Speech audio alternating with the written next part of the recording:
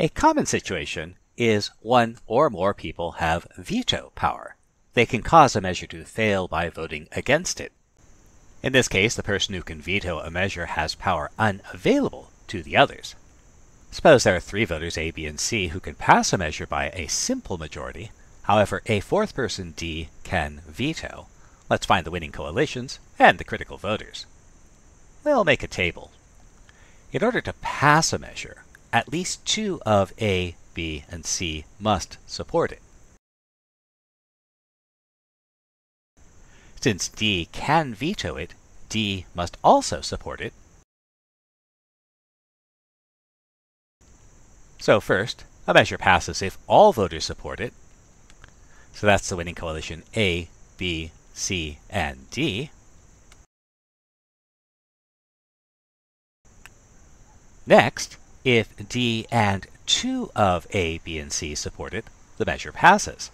So those are the coalitions A, B, and D, A, C, and D, and B, C, and D.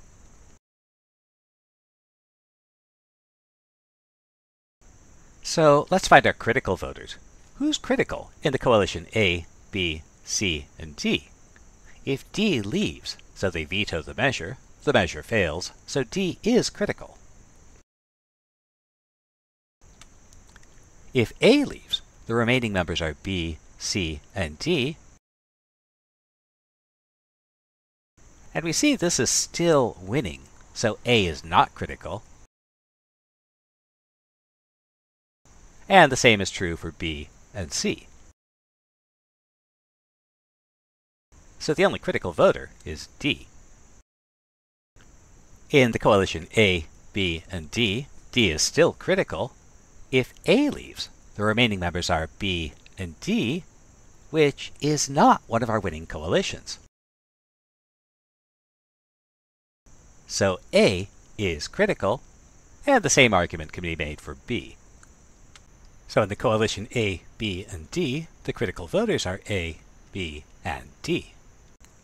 And we can make a similar argument for the coalition ACD and BCD, which gives us the critical voters. And now we count. A, B, and C are each critical in 2 coalitions.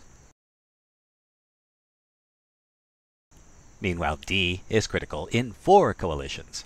So in some sense, D has twice the power of A, B, or C.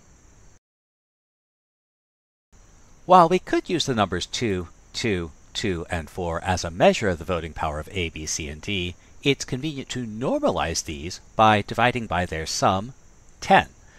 This gives the Banzhaf index as a measure of voting power. D was critical voter 4 times, so they have Banzhaf index 4/10. A, B, and C were critical voters 2 times, so their Banzhaf indices are all 2/10. Now, in most situations where somebody has veto power, there's also a way to override the veto. So suppose D's veto can be overridden if the other 3 unanimously support a measure. Let's find the Banzhaf indices for A, B, C, and D. So, again, we'll make a table that lists the winning coalitions and identifies the critical voters. And all the winning coalitions from before remain winning. But there's one more.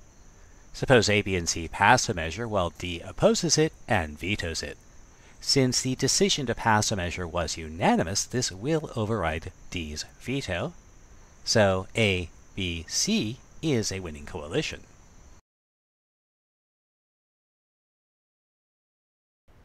Now D is no longer critical in the coalition of all 4 voters.